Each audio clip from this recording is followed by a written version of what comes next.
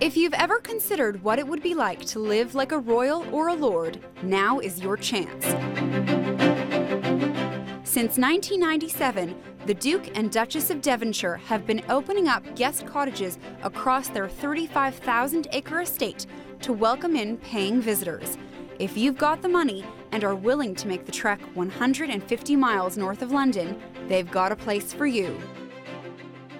The Gardener's Cottage is the newest addition to the bunch, and it's a quick walk away from Chatsworth House, which is the main residence of the Duke and Duchess.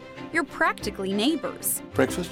The Duchess herself took a year to redesign and decorate this luxury property, and it's opening up for guests this summer. We've been very lucky with our holiday cottages. We've had some really nice people, and they come back again, repeat visits, which is nice. Tell me about the inspiration behind your decorations here. What inspired this Gardener's Cottage? We've decorated it with Jane Austen in mind. I think that Austen fans will find themselves very much at home here. History buffs will love visiting the stately Chatsworth House and touring around the area.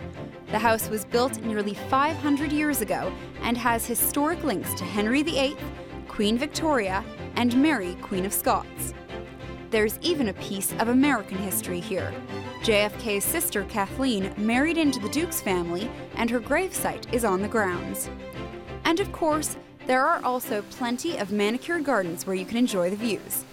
The estate has more recently become known for displaying large art exhibitions, which have helped bring in a younger crowd. Since we've been here, we have developed a fairly sophisticated program of exhibitions, not all contemporary, but mostly contemporary, and we've added considerably to the collection over time. What we want to be is at the very top end of whatever we do. But staying here isn't exactly cheap. A week in the new Gardener's Cottage will set you back nearly £2,400 during the high season, which is about $4,000. It's also available for about £700 if you stay for a few nights during the winter low season. If you're coming on a budget, there are some options that are less pricey. This hunting tower can be a bit on the expensive side, but there's a cottage next door where 2 people can stay for 4 nights for £188 in total. That's just over $300. Regardless of what you pay to stay, if you really want to live like a Duke or Duchess, be sure to keep your pinky out the next time you drink your cup of tea. Alana Petroff, CNN Money, Chatsworth Estate, England.